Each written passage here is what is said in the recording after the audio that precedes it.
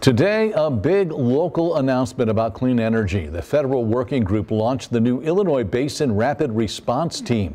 That will bring together 11 federal agencies with local communities in efforts to make getting federal dollars a little easier. News 3's Rachel Gartner has more.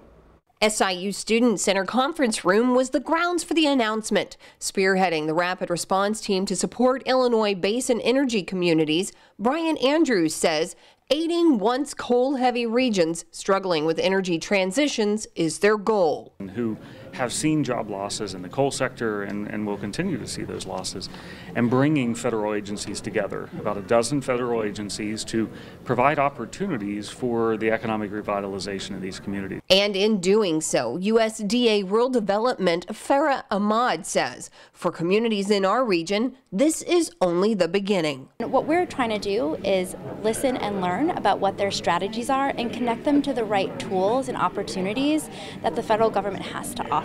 Bridging the gap between communities and federal dollars and grants that sometimes can be difficult to navigate.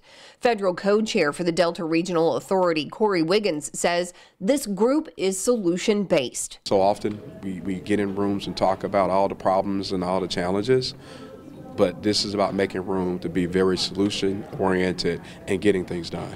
Murfreesboro Mayor Will Stevens says just having these federal agencies right here in Southern Illinois is important in itself. These groups are going to come away from here today.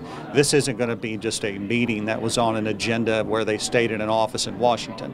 This was a meeting where they breathed the air, they saw the roads, they understood the people, they saw the housing, they better understood the issues. And that really matters. Reporting in Carbondale, Rachel Gartner, News 3.